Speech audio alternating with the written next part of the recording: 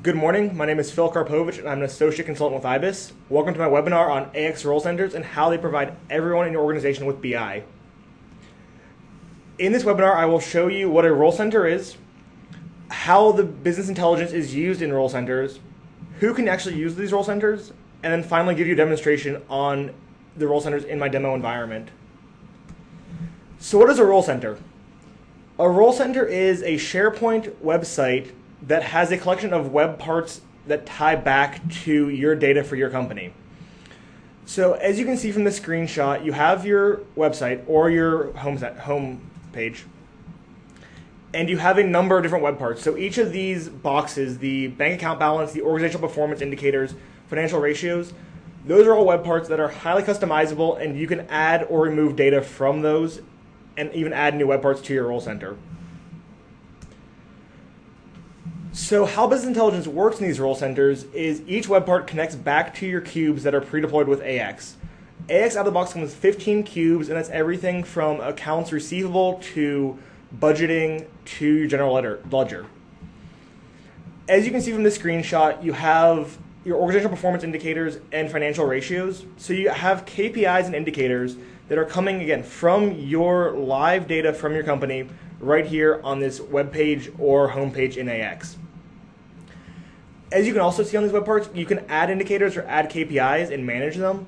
So if there's a KPI or indicator you're not seeing in your role center but like to add, you can very easily add it.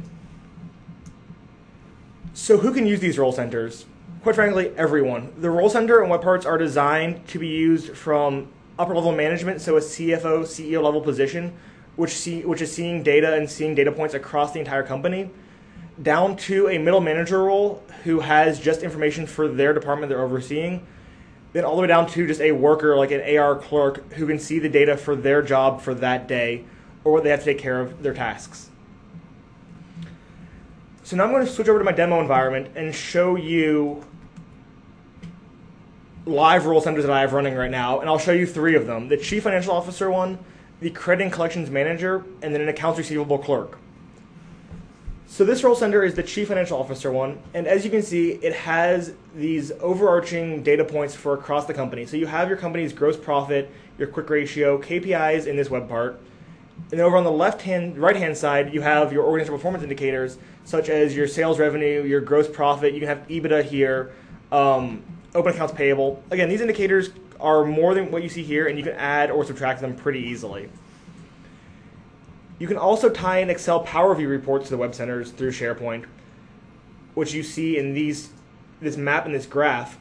And these are up-to-date interactive charts and graphs, which you can create in Excel and create in Power View and move over to SharePoint very easily.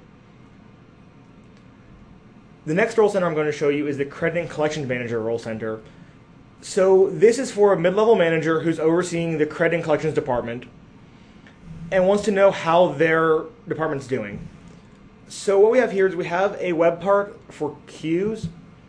What a queue is it's a list of activities or documents out of AX that are tied to this role. So as you see here, you have open customer invoices or customer invoices past to due with a number of how many of those are out there. So in this example, we have 132 open customer invoices for a total of over $8 million and 124 past to due for, again, over $8 million.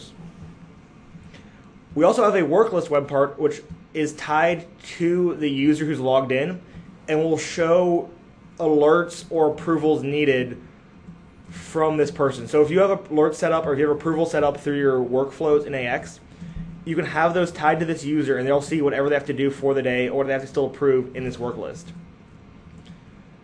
We also have an SSRS report aging summary here, which again for this manager shows for their collections department how their aging looks. So you have a quick graph right here, you can easily see how aging is for your department.